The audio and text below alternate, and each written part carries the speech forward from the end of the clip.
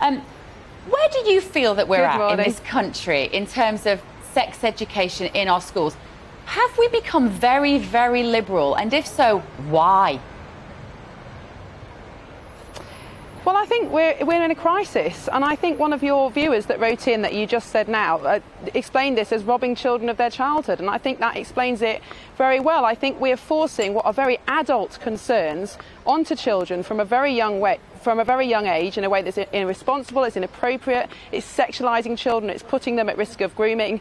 And I think we need to take a long, hard look at ourselves and ask why are we doing this? Why are we exposing children to sexual material, to sexual ideas, well before they're ready? And why are we hiding some of these things from parents? I think there's some big questions to ask. And at the moment, I think more and more of these materials are coming out every day, and that's good. I'm glad that the press has kept on pushing into this. I know my colleagues in Parliament are also looking into it. But we've got a long way to go.